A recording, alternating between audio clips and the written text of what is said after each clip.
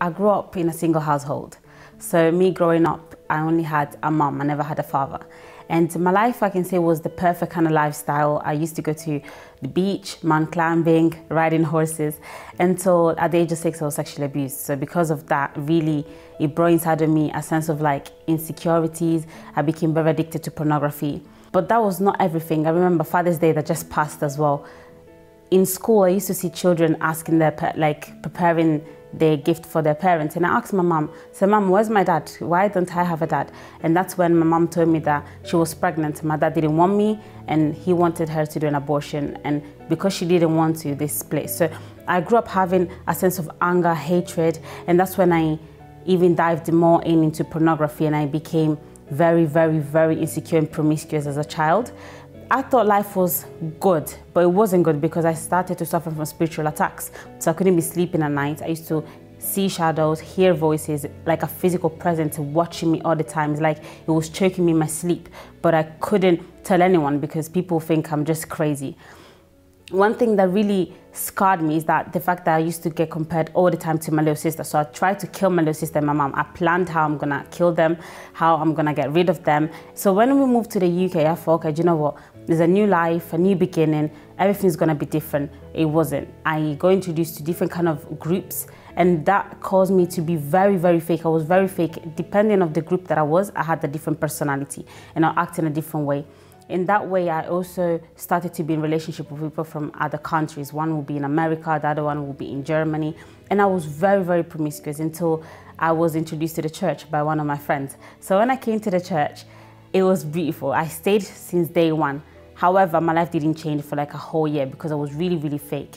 I remember I was really tired because I didn't know who I was. I didn't have a personality.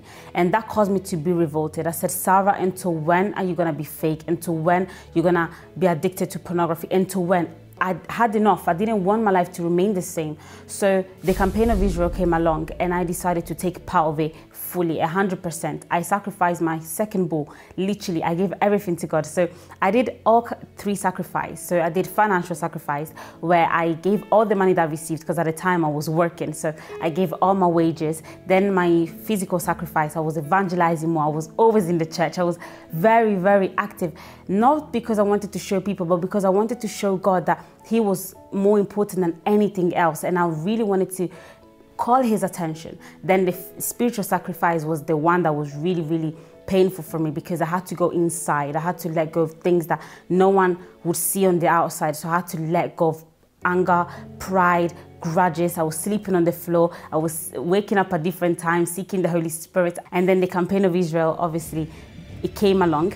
So I got baptized in water the same day. And I remember the same day I said to God, God, today is the day. I'm not leaving your house without your spirit. I know you're going to baptize me. I know that I'm doing everything. I know that I gave you my absolutely soul. I gave you all. So I knew that God would have come inside of me. So when I climbed the altar and I presented my envelope, it was an indescribable experience because the Holy Spirit came upon me. I received the Holy Spirit, and today I am completely different. I am happy, I am revived, I'm full of joy. I don't hate my mom, I don't hate my sister. I'm not planning to kill them. My dad, I forgave him. All my friends and everyone that was around me to try to fulfill me, I don't need that because I've got the greatest gift that everyone can receive, which is the Holy Spirit. And that was due to the campaign of Israel. One of the advice I would like to give to all of you that are going to be taking part of this campaign is to be revolted. Give your all to God. Look, God is there. He's willing to change your life and to transform it. As long as you're there, that you want to keep holding up on what you have, nothing is going to change. But when the revolt comes inside of you and then you act upon it, sacrifice everything. Make sure you do the 3 types of sacrifice, the financial, spiritual, and physical, because that is your complete bull. That is your second bull that you're going to present to God. And I'm telling you, if you give everything with all your heart, with all your mind, with all your strength, it is impossible that God doesn't honor your sacrifice.